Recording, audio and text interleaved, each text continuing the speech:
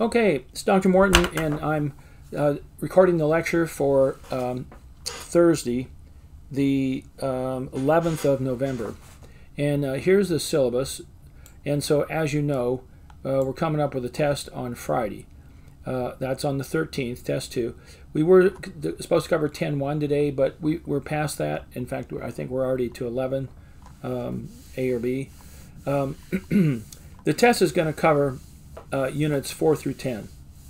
I think earlier I said 4 through 8, but we've actually covered it all. So there's only 25 questions. There might be one or two questions on some of the later stuff. But I'm going to go through it all again today. I went through it on Monday and kind of told you what you needed to know, kind of looking at the test questions themselves. And now I'm just going to go through the material more generally. Okay, the test is all done, ready to go. It should be live at midnight on Friday morning. So like at 0001 a.m. Friday morning, it'll be available, and it'll be available all the way until midnight Friday. You get 90 minutes to do the test, 120 if you're one of the DS students, and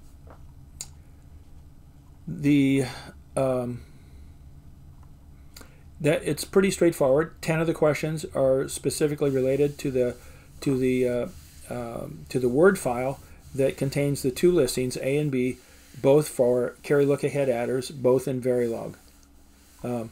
So anyway, so you should know. You should be able to.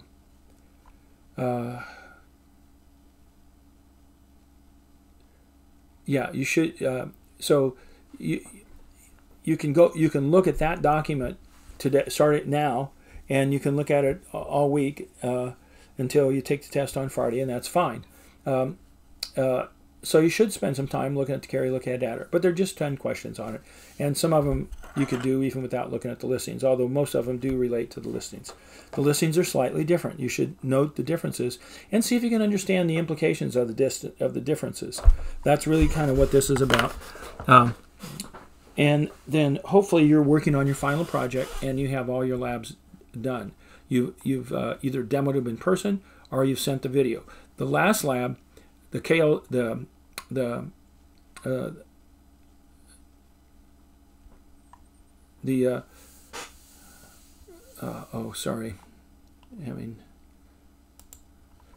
last lab, which is the SDK lab, that lab you do not have to demo it. All you have to do is fill out the turn-in sheet and turn that in. But it's kind of an optional lab, really.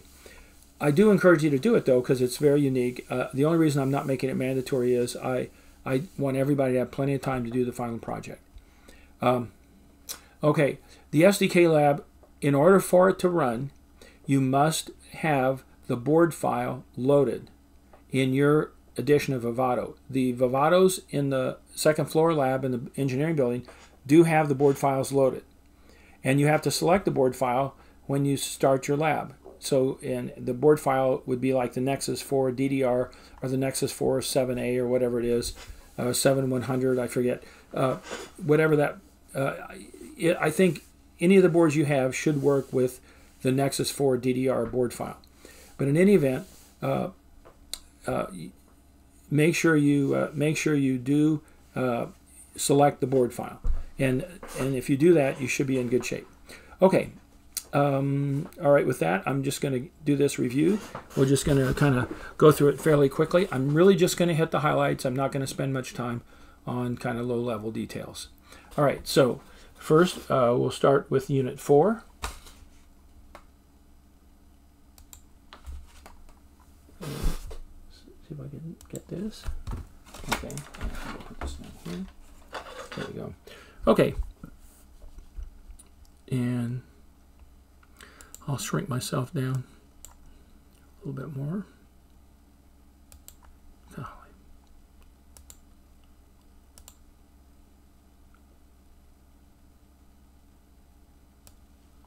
All right. Okay. Okay, so yeah, so we'll talk about the literals. So the main thing to remember here, and I'm not going to ask any serious pimp questions on this, but you just remember that these literals can get crazy when you start talking about signs and you don't have and you have a bigger number of bits specified than the information you provide to fill the bits in, and then it can get a little goofy. What happens, whether it goes sign extended or whether it doesn't. When you make them negative and twos, which makes them twos complement, that really creates some problems. But as long as you don't go there, these are pretty straightforward. Okay, so the first thing is size. If size is not specified, by default it's 32. Then you have an apostrophe. Then you have whether it's going to be signed or not. And if you say it's, and you can put a little s or a big S, that means it's signed. Then that means it's two's complement. And of course that's when it gets a little crazy. Then, so a better way to do it is just go ahead and don't bother with sign, but just go ahead and pick the binary values that you need and put those in. And then if you want to use it as a two's complement number, that's fine. It won't, it'll work. But once you put in the little s or the big S, then it gets a little crazy. The default, of course, is unsigned. The radix then, the default's decimal, so if you don't specify it, it will be interpreted as a decimal. You can specify binary, octal, hex, or decimal, BOHD, and they can be upper or lowercase. And then the value. These are the actual values. Now note, the size here is always in binary bits. Let's see.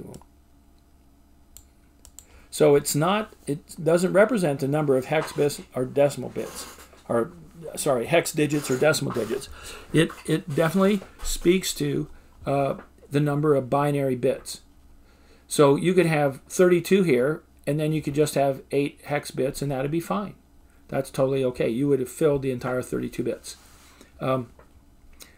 If you have 32 bits here and you don't have enough bits defined in your value, then it's going to do different things depending on whether it's signed, negative, and various other things.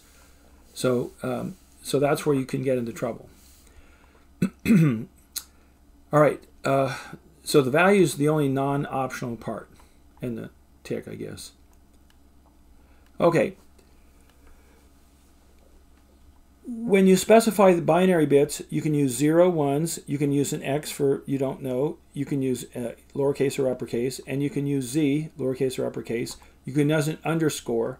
An underscore is just a separator to improve readability, so you can put in the binary bits in groups of 4 with underscores to separate them, and the underscore doesn't have any effect on anything except makes it more readable.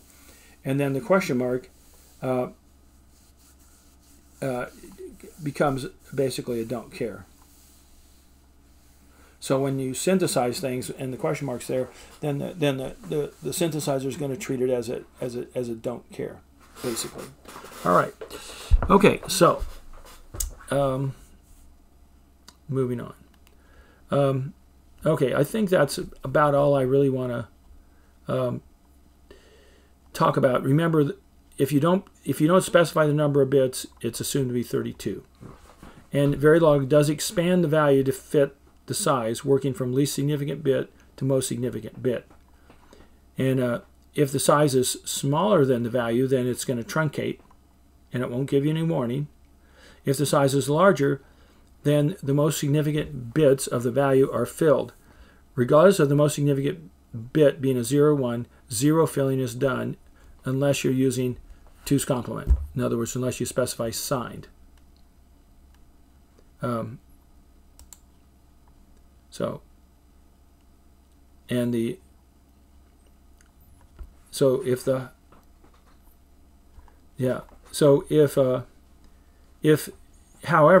if that most significant bit is X or Z, it's going to be X or Z extended. But regardless of whether it's 0 or 1, it's going to be 0 extended. All right. So I'm not going to go through these examples, and I'm not going to talk about the sign thing. You can remember if you put in a -4 and you make it signed, it can get goofy. I just be very careful on how an explicit sign is interpreted. And if you're going to use a minus sign, then you better go in and pay strict attention to how that's going to be, because it gets definitely goofy. All right. And I'm not going to go through these examples. Okay, design examples. Remember, we normally want to separate our design into the controller path and the data path. And as much as we can, we like to do that. Sometimes you can't. Sometimes the data is part of the controller path. But if you can, as much as you can, that's a good strategy. Okay. You've used the 7-segment coders. I'm not going to spend any time on that. We normally display the BCD digits, but you can also display the hex digits. You just have to remember, if you display the hex digits, you generally want the 9 to not have the bar underneath, because you're going to use that for the G, but you normally do want the 6 to have the bar over the top, because otherwise it's going to look like a B. Okay, you remember binary coded decimal. The only again, I'm not going to ask you questions about this, but you just remember you need, when you do binary coded math, you have to adjust for 6, and you have the upper 6 A, B, C, D, E, F that aren't valid because they exceed 0 through 9. And okay, yeah. Okay, so here's an example of the 7-segment display for the hex value, for the decimal values, but you've already done it for the hex values, so you should be all over this. Okay, remember, whenever you overflow a nibble, you have to add 6 and then make sure you carry to the next digit.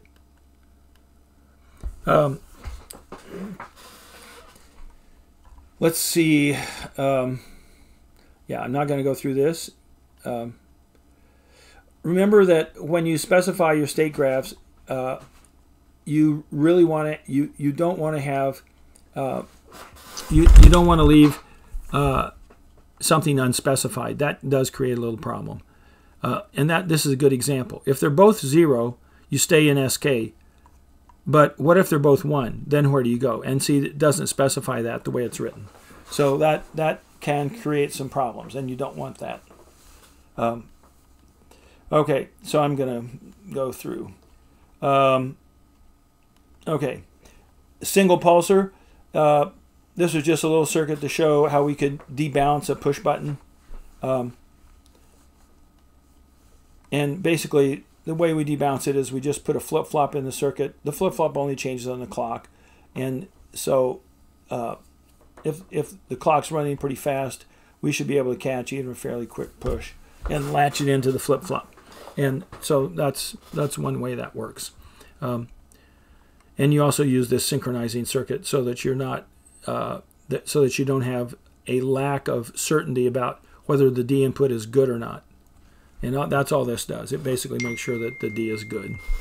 Okay, multiplier. We looked at these. I'm not going to go over this much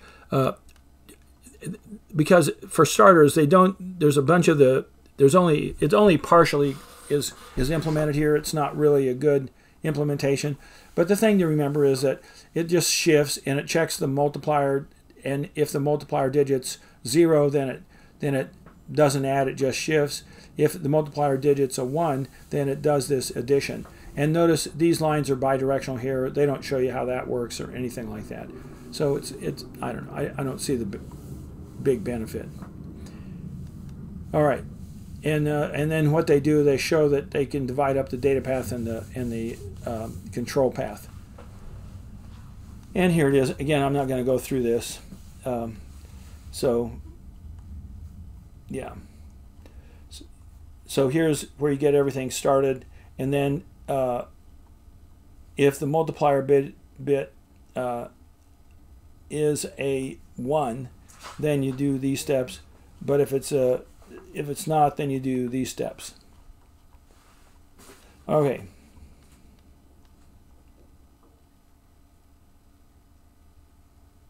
And so, and this just shows how you can use a counter. because you have the redundant steps. So I don't think students get a whole lot out of this, so I'm not going to spend much time on it. An array multiplier. This is really important. You definitely need to know how to look at this and see how it makes sense. And basically, here's what it looks like when you implement it with gates. Notice you can use AND gates and half adder, full adder. The half adder just doesn't have a carry in. That's really the only difference. And then you determine the critical path through here. And so this 4-bit 4x4 array multiplier, 16 AND gates, 8 full adders, and 4 half adders. And then you look at the critical path. They're the half adders. And then you look at the critical path. It's 8 adders plus 1 AND gate. So the delays of 8 of the adders plus 1 AND gate.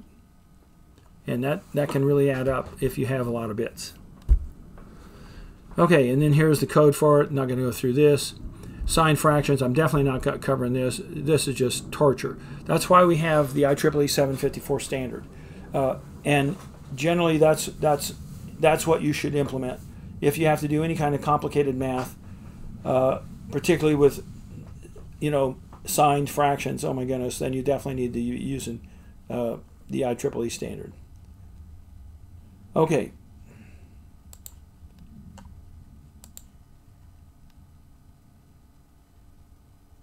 Then let's see what else. Okay, we're just going to shoot through this. So we have, and I'm not going to go through these 4-digit integer, 4-digit binary fractions in 2's complement. It's just insane. And then when you look at kind of what they have to do to make these things work, it's really crazy. So multiplication, you do different things when you have plus times plus, minus times plus, plus times minus, and minus times minus. And I'm not going to go through this again because I would never test you on this. And I would really hope that you wouldn't have to mess with it. And then this is the 2's complement multiplier. So now we're going to multiply signed numbers. And it gets complicated. And so anyway, and this is, and again, half the hardware is even missing still because it doesn't explain how these bidirectional lines even work. So I'm not getting too excited about it. So the 4x4 shift and add multiplier. So we got four things that are redundant. So we'll maybe combine them into one circle. And all right. And so I'm going to quit here. I mean, not quit, but just press on. I really don't. We're not going to spend a lot of time on this. Divider. I'm not going to spend any time on this. I'm just going to skip through it. All right. I think that's, yeah. So these are just terminologies. Addition, we have an augend and an addend. Subtraction, we have a minuend and a subtrahend. Multiplication, we have a multiplicand and a multiplier. And the answer is the product. And here we have a division is divided, a dividend divided by the divisor. It gives you a quotient. Okay.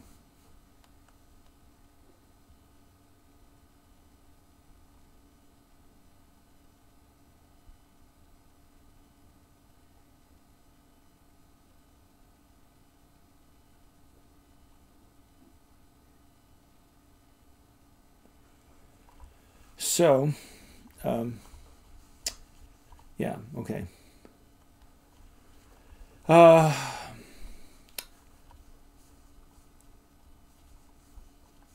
Yeah, so this is, I kind of forgot what we were doing here.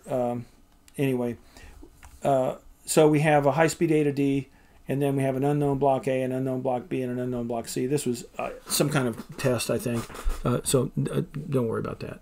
Okay, next. So this is registers and nets. I think this is not the next one, so we'll do the next one. And, okay. No. Okay, sorry. I'm having trouble here. Okay, why is this a problem? Maybe I've got the right one and I just didn't know it.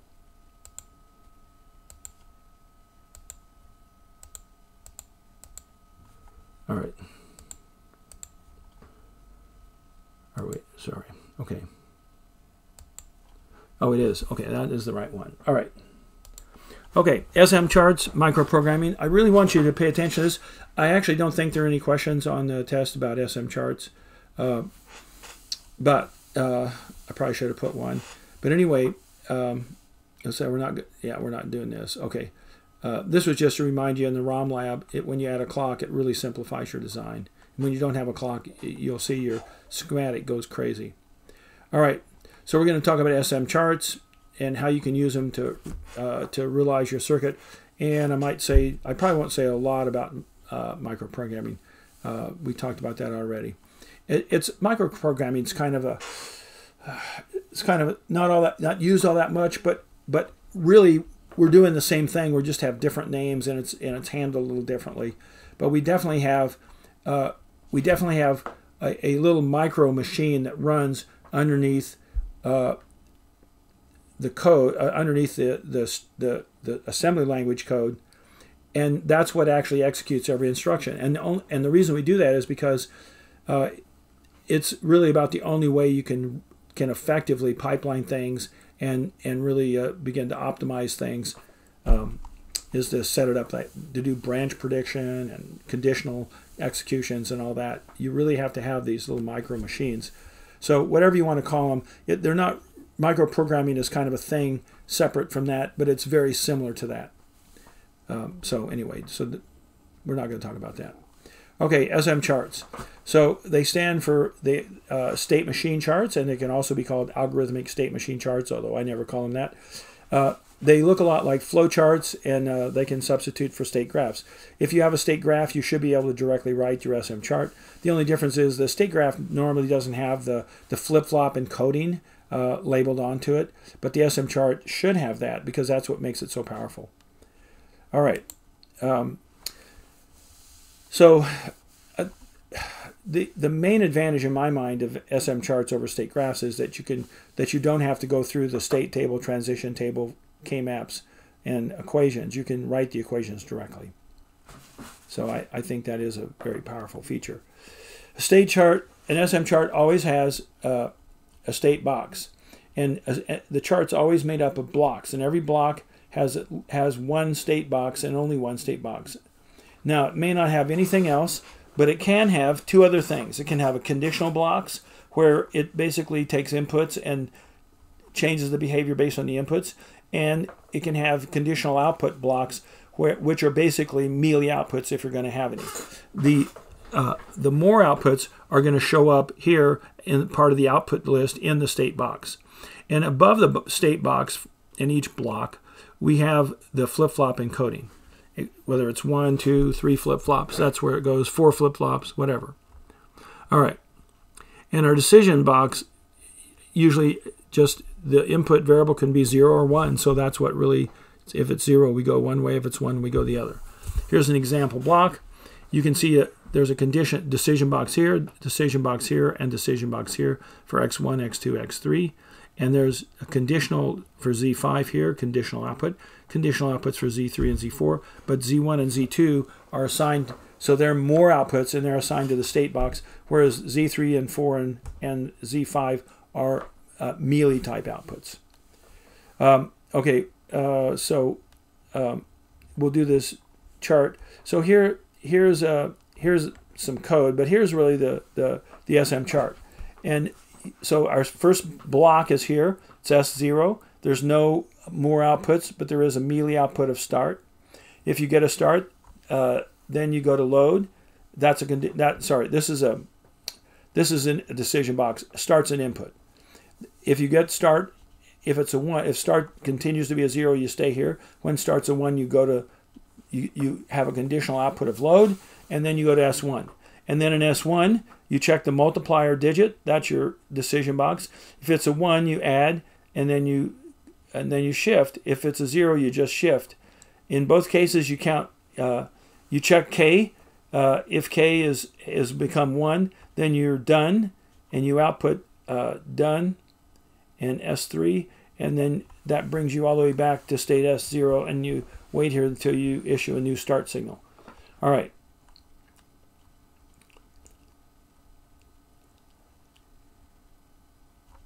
you can see we've drawn colored boxes around each of the blocks. So here are the blocks: block 1, block 2, block 0, block 1, block 2, block 3. Yeah, so when you want to derive the next state equations, it's very straightforward. You take all the states where your flip-flop encoding for your first flip-flop, in this case, say Q1 is a 1, or when we use letters for flip-flop, say where flip-flop A is a 1, and then write the equations for all the paths into that into all those blocks where A is 1. And then you do, and you just OR those together. And that gives you the next state equation for flip-flop A's D input, assuming you're using D's. And then you do the same for each flip-flop. And eventually you have then a state equation, the next state equations for each of the flip-flops, A, B, C, D, however many. All right, so here's an example. Notice our flip-flop encoding. 0, 0, so A prime, B prime, A prime, B, A, B. So this output ZA, that's just going to be A prime, B prime. ZB is going to be A prime, B, and ZC is going to be AB. And then so we have to look at all the paths into ZA. So we have a path from S0 going through x of 0, we'd stay here. And so again, to do the state equations, all we have to do, we want to do A. Well, the only place where A is a 1 is here. It has this path into it and this path in. So it's got two paths in. One comes from A prime B x, and the other is A B x. And so you add those together, and that's your A input, and they simplify to BX, so that's fine. And then B has two nodes. It has this A prime BX, ABX, plus one path into this one, which would be A prime B prime X. And that's how you do B. And then your conditional outputs, they're just basically, it's going to be A, B, x prime for Z1, A, B, x for Z2, and that's all you have to do. Okay.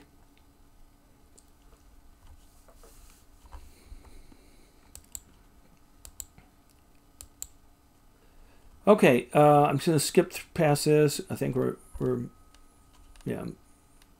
And yeah, okay, I'm not going to really go through the microprogramming. Yeah, we'll skip this. Okay, you can go back and review it if you want. I'm not going to ask you any questions. But you could see with the microprogramming, if you use the single address microcode, and then you can save a fair number of bits. Okay, all right, next one. All right, next one is...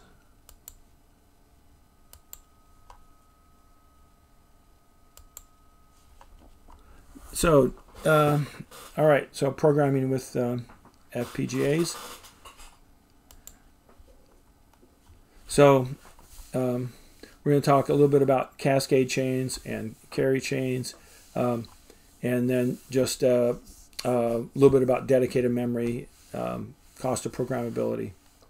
All right, so our chip uses lookup tables.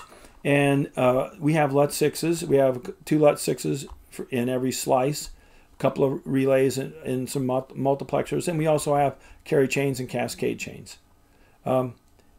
So if you want to implement a 4-to-1 mux using an FPGA, it's kind of expensive. So that's one of the reasons why we like to include muxes in our modules.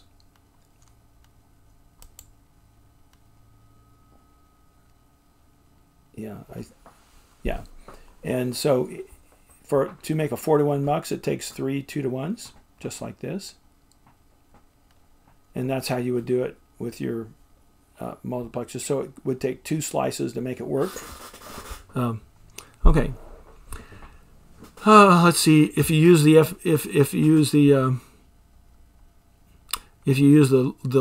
the LUT4s to make the mux, then it's a little different. And here's a LUT3, simplifies a little bit. Anyway, so this is what you're trying to make, and this kind of shows you how it does it. I'm not going to spend any time on this. We already talked about that a fair amount.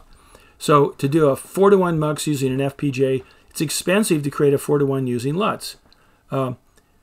If you use 3 LUT4s, it takes 48 static RAM cells, whereas 40 in the second design, where you have a LUT3. But yeah, all right. Not going to talk about shift registers too much either. Shannon's decomposition, you should kind of remember that. You can divide any in this case 6 variable function into 2 5 variable functions. One with multiplied by a prime, one plus a prime. All right. And then same with Shannon's decomposition, you just factor out one of the variables, and you divide it, so you have one where a is a prime, where a is considered 0, and you have one where a is considered 1, and then you combine those to generate the next value of z. Okay, and then you can just keep going. All right, I'm not going to spend any more time on Shannon's decomposition because I think you've seen this.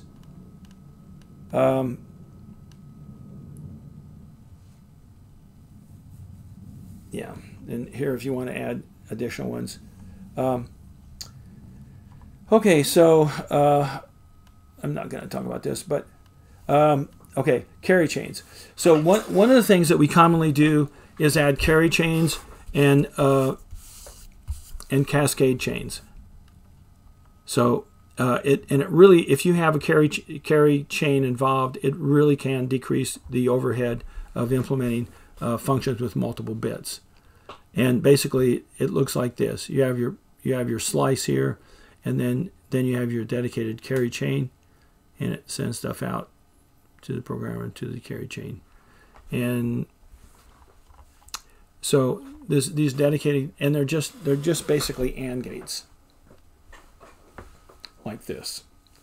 And they can also be, then we also have what are called cascade chains, very similar to the carry chain. Here it's using AND gates, here it's using OR gates, sometimes exclusive OR gates. So if an OR operation needed 32 variables, how many LUT4s would it take? Well, and how many with cascade chains? So 11 if you don't have the cascade, 8 if you do. So you can really save a lot of LUT4s. Excuse me. So that's one of the reasons why these cascade chains are included. They really do make things, and the OR is the most common, but some have AND, some have OR, some have both, or 2 different cascade chains. All right, so Xilinx normally use slices, and they're up to 6 variable LUTs, maybe 7 variable LUTs, I don't know. Altera uses what are called logic elements instead of slices, and they have 4 variable lookup tables. Actel uses what's called versatiles, and those are mostly multiplexers. All right, so I'm not going to, this is basically what our Xilinx slice in the vertex line looks like. We're using the we're using the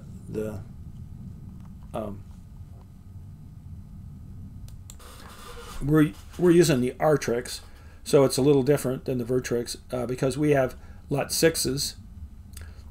So there's 64 entries, not 16. 64 entries here, but otherwise they're somewhat similar. They do have the carry logic out, and then they have these multiplexers and a couple of flip-flops. And this is a slice, and yeah.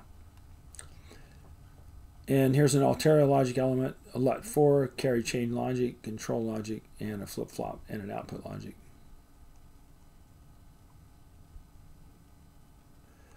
Okay, and then this is how the versatile gets programmed. These are the these switches are flash. The nice thing about Actel is that you flash it, and once it's flashed, then it's going to hold that program, and you don't have to, every time you power it up, it's already programmed. So that's kind of nice. And the early FPGAs didn't have any dedicated memory, but now we do, and we have set-aside memory that's just a big block. And that's so you can do like an SDK lab, and you can create a soft core, and you can put your code in that block, or you can store a big table there, or lots of different things. Whereas in the old days, we just had to use the bits in unused LUTs, and of course, when you have 2 LUT 6s in a slice, you've got 128 bits in that slice. So that's actually, that's a fair amount of memory per slice. But so we definitely do dedicated memory now, and the distributed memory, which is basically cannibalizing unused LUTs to store information, we still do that too, but the need is less because we have these dedicated memory arrays. Okay, I'm not going to go through that. That just talks about how much RAM you can get. And yeah, so okay, yeah. So I'm not going to talk about that. Mostly because we have so much block memory these days, we probably don't use LUT-based RAM all that much. All right, so I'm not going to mess with that. Okay, that's done. And we'll do the next one.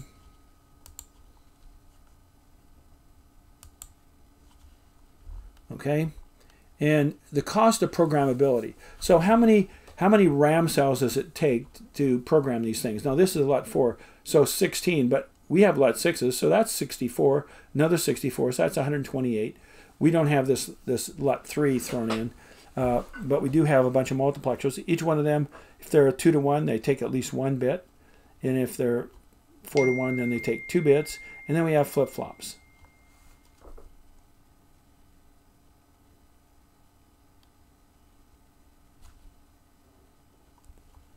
And this is this talks about how many bits you have, and these are the Xilinx chips. I mean, sorry, these are the nope, we don't have. Yeah, we don't. Sorry, we don't have the Artrix. All right, how do you determine how much your FPGA can hold? How do you compare FPGAs? This is really complicated, but we talk about equivalent gate counts, and it has to do with you pick sort of some design that you can fit into the FPGA, and then the question is how many copies can you fit in, and then you know how many gates were in the ASIC, so then you just multiply by that number. But a better way to do it is using these PREP benchmarks. The PREP is it's a non-profit consortium made up of a bunch of the FPGA companies, and basically what they do, they provide these benchmarks for programmable logic, so you can kind of compare them. But they're still different, and obviously no comparison is perfect when they're really different. But here's some of the things in the PREP suite. All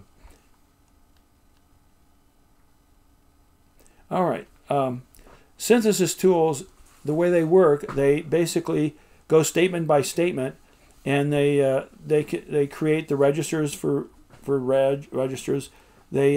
Case statements result in multiplexers.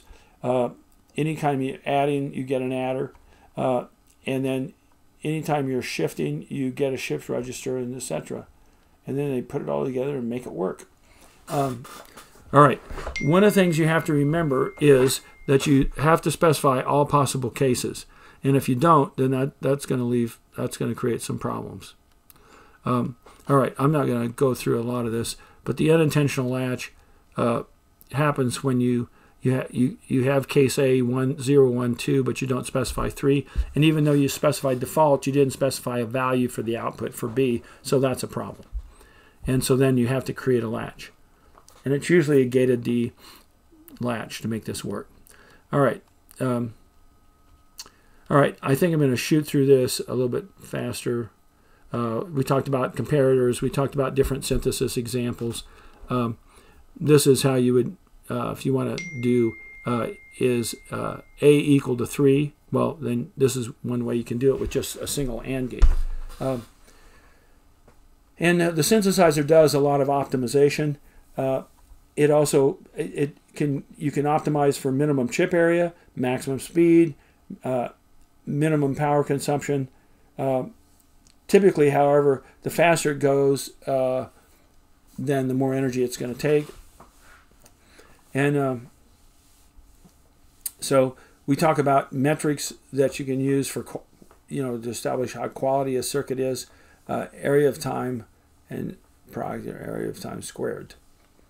So energy delay, or product of energy delay squared. All right. So here are some of the big companies: Cadence, Synopsys, Mentor Graphics, Magma. I don't know about Magna. I haven't seen them, but I guess they're still in the picture.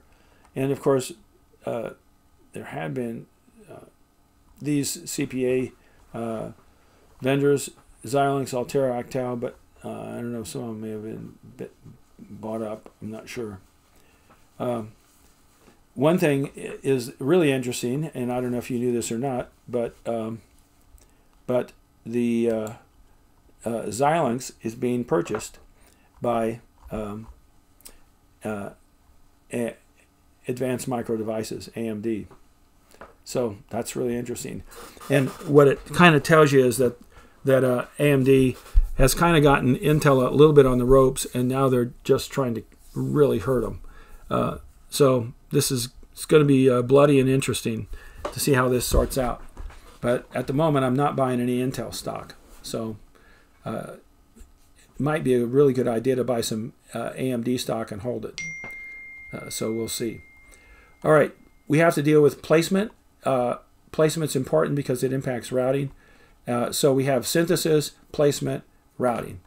And how the things get routed does make a difference on timing. Sometimes you have to go back and look at your clock lines and get involved in the routing, but that's about the most you can do with routing in an FPGA.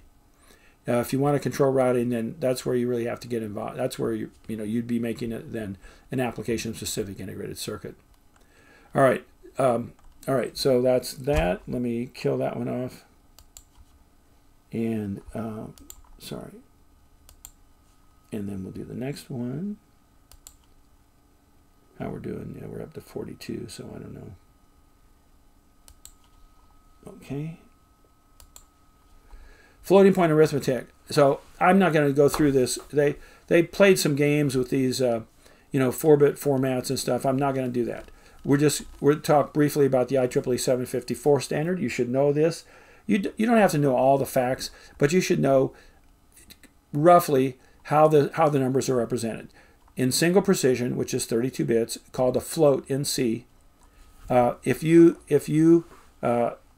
use a floating point number in Verilog, then it's going to be in 754 format, and it's going to be 32 bits or 64. I think the ones in Verilog they're all doubles.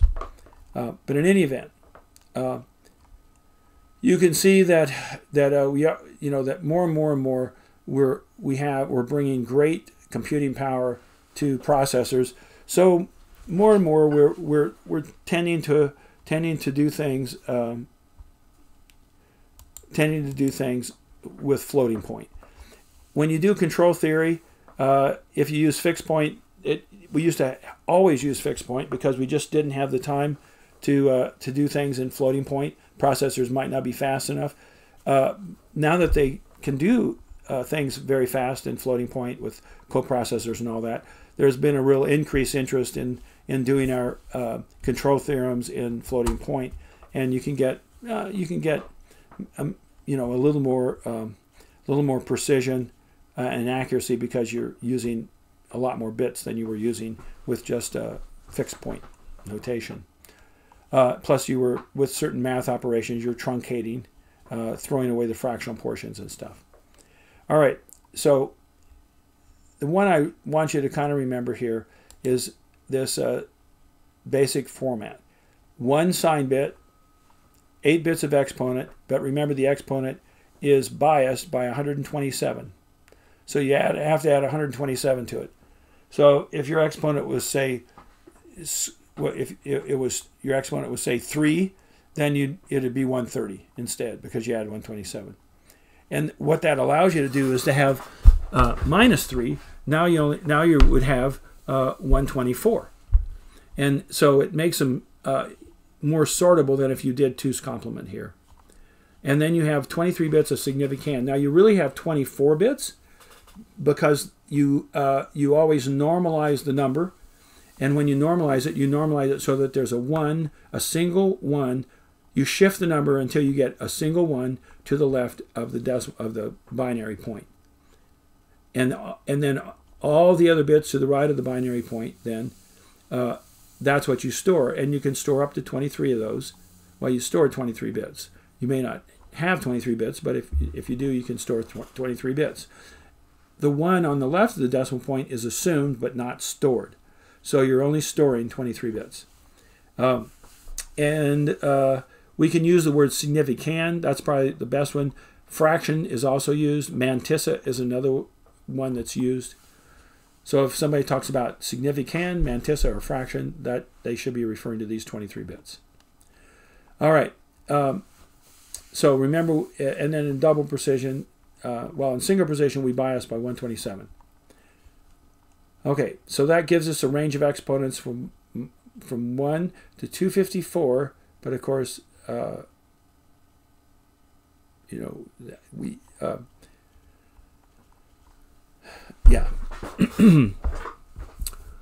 Okay, one of the things that happens is, 1 to 254, because an exponent of 0 and an exponent of 255 are special cases.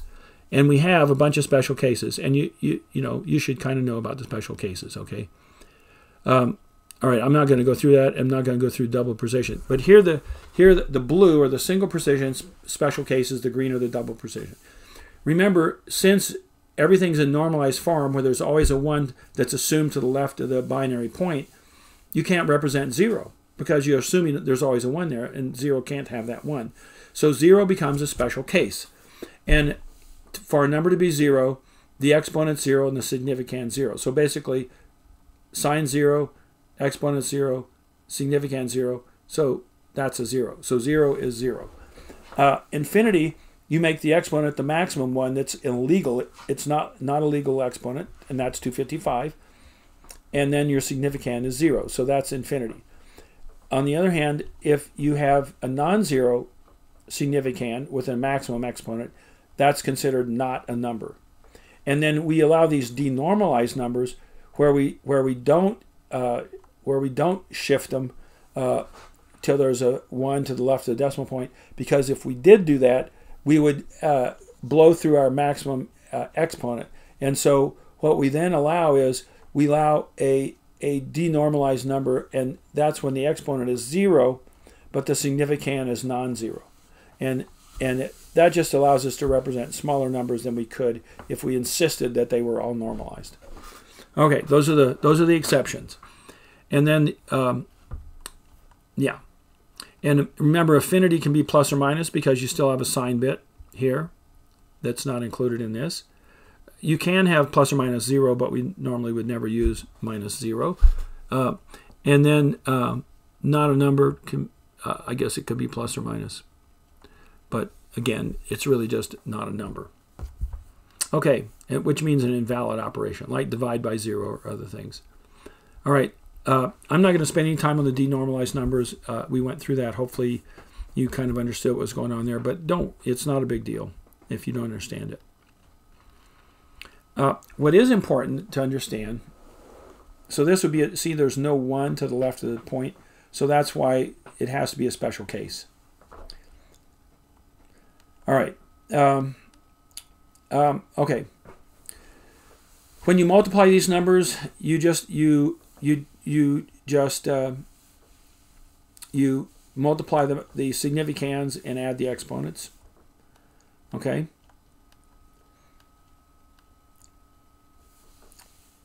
And then when you're I'm not going to go through this. If you add two of these floating point numbers, you modify them to make the exponents equal, and then you add them, and then you renormalize it. So you normally right shift the fraction with the smaller exponent until that exponent's equal to the larger exponent. Okay, and that's all you do. And subtraction, same as adder, it's just 2's complement. Division's a little different, and so you have to handle the special cases. You have to subtract the exponents and divide the fractions. All right, now you also have to contend with rounding rules for those very last couple of digits. And so there are 5 different rounding rules, and I don't care if you remember these, but the default rounding rule is ties to even, and rounding to nearest, ties to even, I think. Let's see, yeah. Okay, and this just shows, you can look at these. I'm not going to go through them. Okay, and here's some of the recommended operations that have to round correctly. And then there's some new formats starting last year. We used to just have single and double precision. That was it. Now we have half precision, single precision's 32, but half precision 16. And then we've added quadruple and octuple precision. And then we have some decimal representations. So those are all the new formats. The old formats were just single and double. All right. Let's see. We're making good progress here.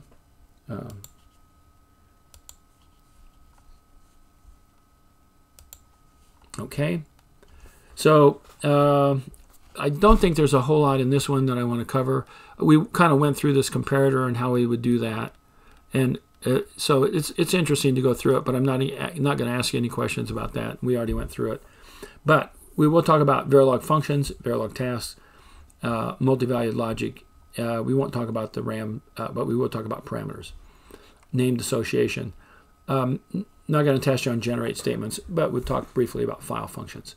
All right, and I think I may just quit with this. We'll see. This is 8. I think this really covers almost everything. All right, so so often we have repeated use of similar structures. This is certainly true in a lot of very large scale integrated circuits, and it's often true in some of our Verilog files when we're doing programmable logic.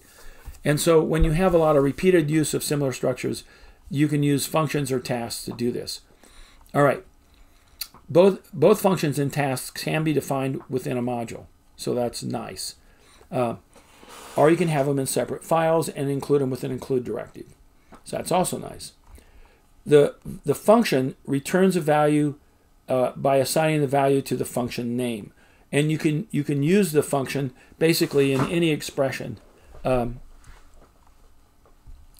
Functions cannot call tasks, but they can call other functions. And the function can only return a single variable, but it can be a single bit or it can be a vector. All right. Generally, a function models combinational logic. Does not allowed to have any delays. You can have as many inputs as you want, but you only get the one output. However, it can be a vector. And you specify the size of the vector in the declaration, and then you use local variables or global variables, so that generally in a function you create local variables that have no scope outside that function. Okay.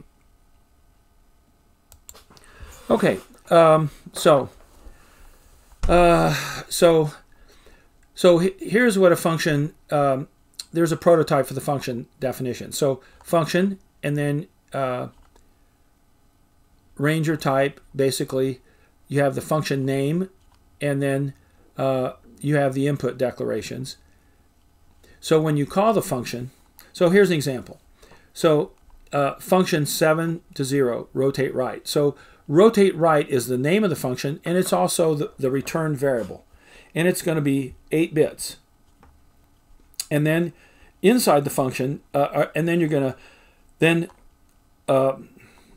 to pass to the function an 8-bit register address. So that's specified in here. And then the function's going to rotate that address, and then it's going to set that shifted address. And in this case, we're going to shift it one place to the right, or rotate it one place to the right, and then we're going to assign that new value to rotate right, and then that's the end of the function. So what it'll do, so the way you do it is you pass that variable in parentheses, b equals rotate right a. So a is the input variable, and remember you can have a number of input parameters. So when you implement it, you have the function name with the actual parameter list. And so if you put in a equals 100101001, it returns b, shifts it to the right one place, and it's gonna take that 1 and flip it around to the other end, and it's going to be 11001010. So it's going to rotate it right, and that's what the 3 arrows mean. All right. Here's a function parity. It's going to return 5 bits, but the input's 4 bits.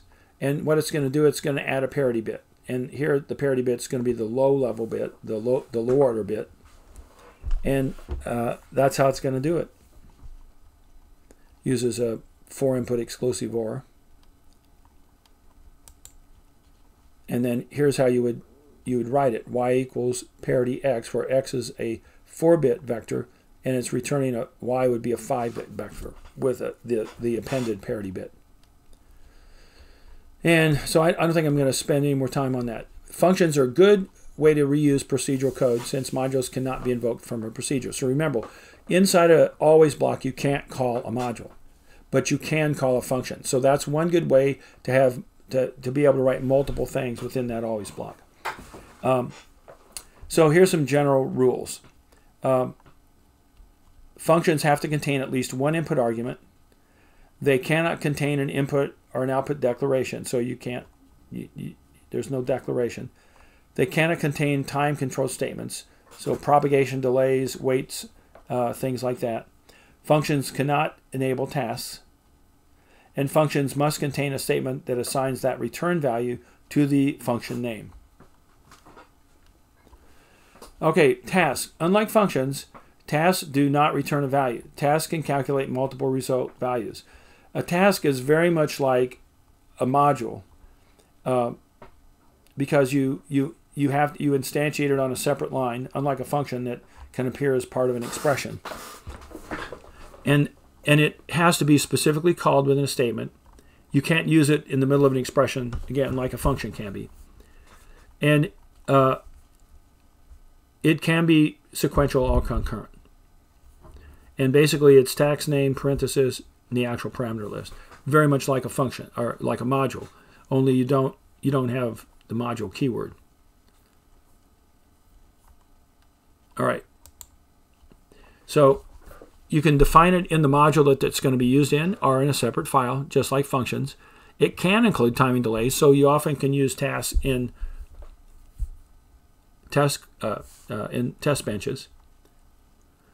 So here's add vector, where A, B, and sum are 4-bit data, and carry in and carry out are bits. So this would be a little adder as a task. And here's how they look when they're written out. So you have a parameter list, 3 inputs and 2 outputs. 2 of them are vectors here, and 1 single bit, and 1 vector sum, and 1 carry out. And you define some internal signals, and then here's what it looks like. All right. So these are sections of Verilog code that allow you to write more reusable, easier to read code. And they're very handy in test benches because they can include timing delays. and that's kind of one of the big differences. The two big differences between tasks and functions. Functions can be embedded in expressions, but tasks can't. They have to appear on a single line, much like a module instantiation. And tasks can have multiple outputs, whereas functions can only have a single output, but it can be a vector. They both can have any number of inputs, but tasks can include delays and functions can't. All right. So whenever you're having repetitive pieces of code, you should think through and try and use a task or a function. And yes, they can be synthesized. All right, for-value logic, simple. It's just unknown, disconnected or high impedance, and 0 and 1. X, 0, 1, Z. That's all. All right, tri-state buffers. That's where we can use this constant with a disconnected. So here you output a 1, or if B doesn't equal 1, then you well, if B equals 1, you output an A. That's your control line. If B is 0, then you output disconnected.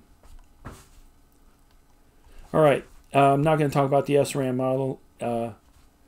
Parameters. We've talked about parameters earlier, and basically they're just a way to specify constants, but they're nice because you can change parameters every time you instantiate a module. So a module could be instantiated each time with different parameters. And you can use def-parm statements with a logic path, with a sort of a pathway, and that def-parm statement then can be anywhere in your code, not even in the same module that you're where you're changing parameters. That's why it's a little bit dangerous to use, and there are a number of companies that have outlawed them just because they can cause bugs that's just very difficult to find. So if you just get rid of your def-parm statements, you won't have to worry about it. And really, I don't know. But it is one way to change.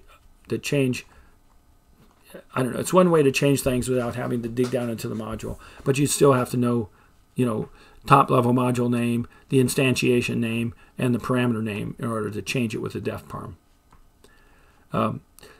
When you change parameters, you can have more than one, and you can have them in a list just like this, and you can use positional notation or dot notation. They can also involve calculations, and I'm not going to go through. I think that's good. These are some good examples. Okay.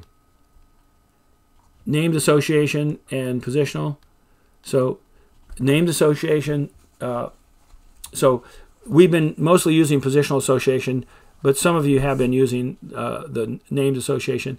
In the named association, we take the names from the names from the definition of your module, and you put dots. So the module is defined as cout, sum, x, y, and carry in.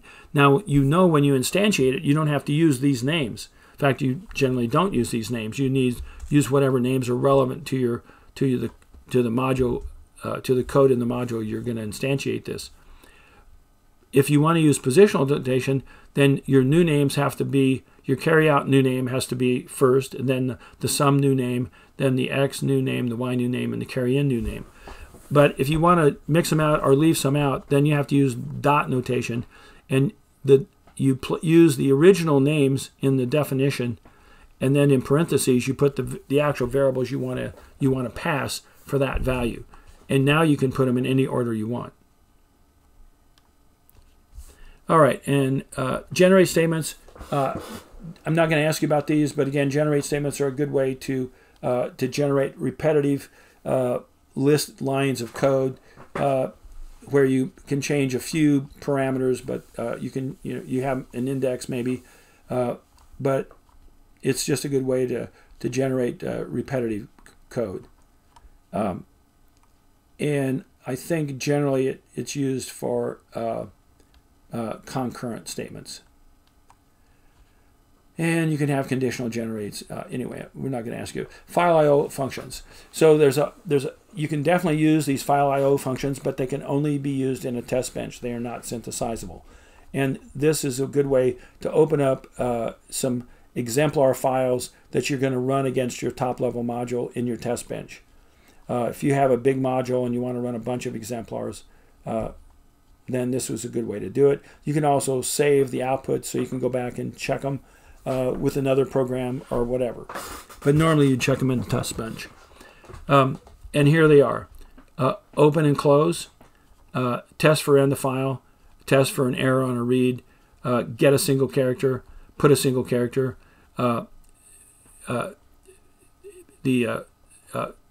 read scanned formatted text in, and write out formatted text string. And then binary data, read binary data, write binary data. And yeah, so that's it. All right. I think that's all I'm going to cover. So that should be a good review, and we'll talk to you later.